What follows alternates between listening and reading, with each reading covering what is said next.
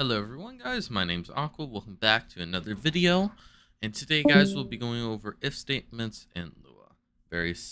First thing I'm going to want to do guys is we're going to make, we'll just make a variable, call it local a is equal to 5, and then to write in this statement basically, first thing you want to do is if, and then you want to actually ask the question you want to do, so we're going to do is local a equal to 5. So when you're doing if statements, you want to do two equal signs instead of just one, because one equal sign in the world of coding means you're setting. The other one means you're checking. So after you write that, then you write then, and then make sure you put an end autofills if you're on Visual Studio Code. Then you're going to print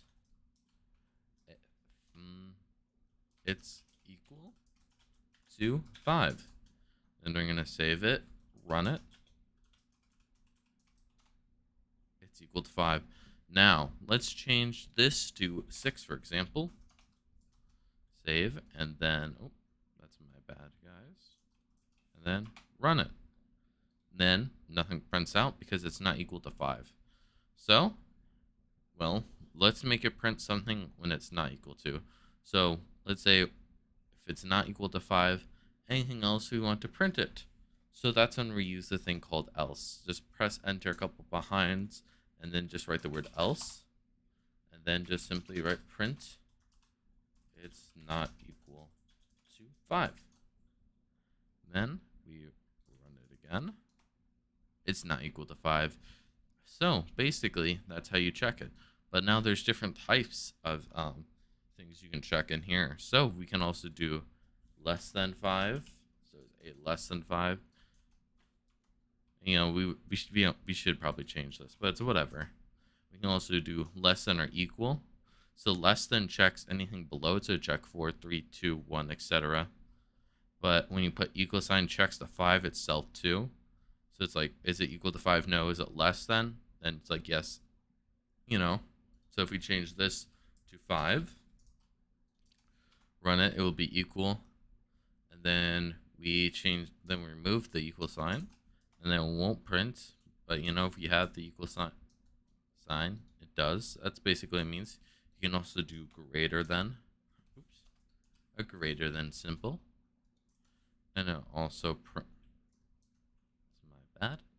Also do a greater symbol, and it will also say that.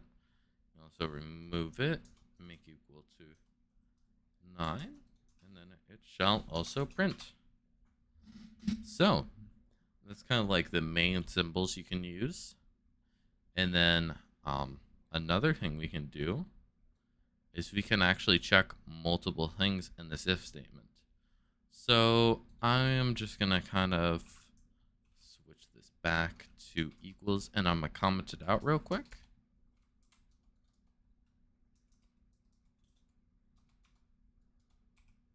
Awesome. So we're going to comment that out so it's saved for the GitHub.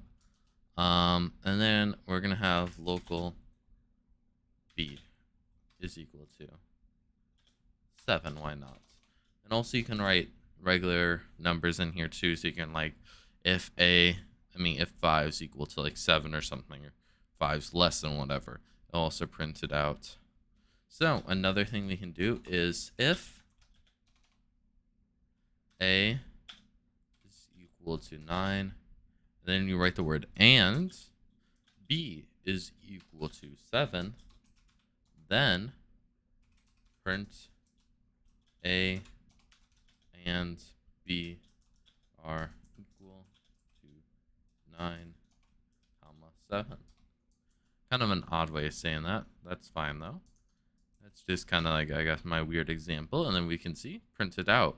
So you can write and here, or you can write or too. So that just has to check. So if one of these statements here is true, it will still print what's in here.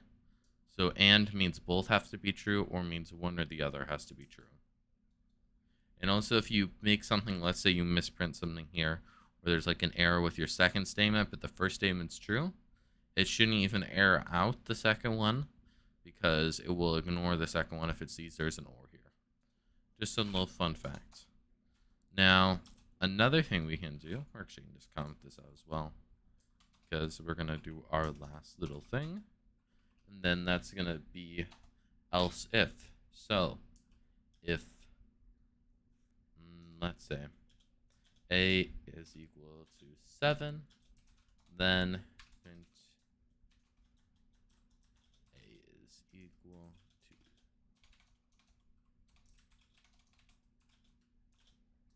7. And then we're like, okay, that's pretty simple. Else if, we'll check something if this above statement's not true. So it'd be like, okay, so it's a is not equal to 7. Well, is a equal to 9? Then it shall print out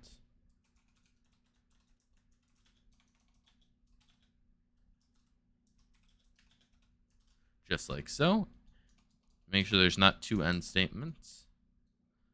Copy this, run it. We see a is equal to 9 because this is not true. Skip down, check this. And we can also put an else in here too.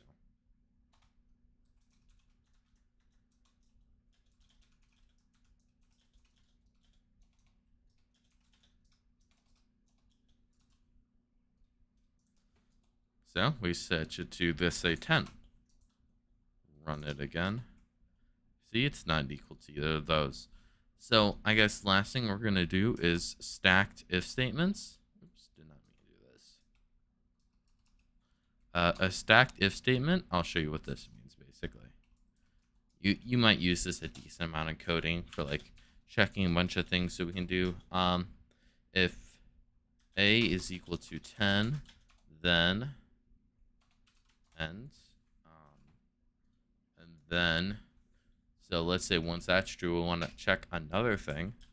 If b is equal to 7, then print both are equal. So main reason you might want to do this is if we check this, and then we want to print something out, let's say, oh, I forgot to put quotation marks in this. That's my bad, guys. And then say else, and print